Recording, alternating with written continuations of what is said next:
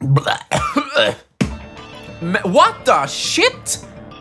This is not what I expected. But alright, welcome back everybody to more Prince of Persia. We begin this stage. Oh wow, that's really cool. I think this is the only stage where you can look back on the past stage. And this is a really weird one. The music is very different.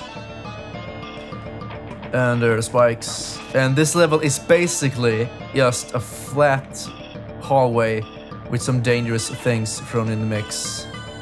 Not very interesting, to be honest. But I like it, there's something about it. And here's the first one.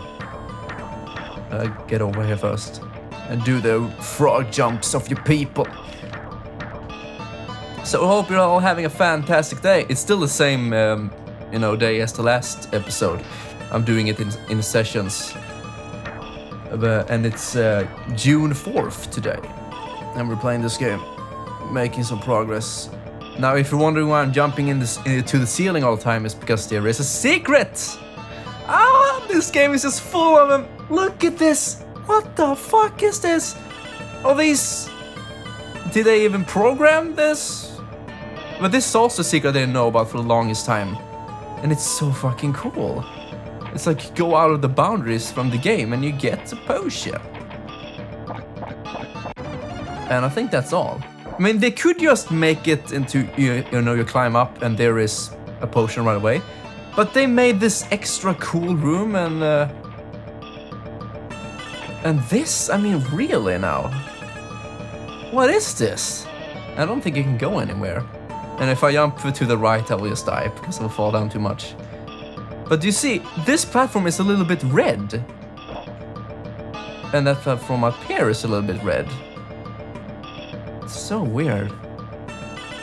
And we're back here. Just gonna make the frog jumps all day. This stage is not very hard at all. This first part where you just walk to the left. But once you come to this place, oh, it's Meshuggah time. Come at me, bro!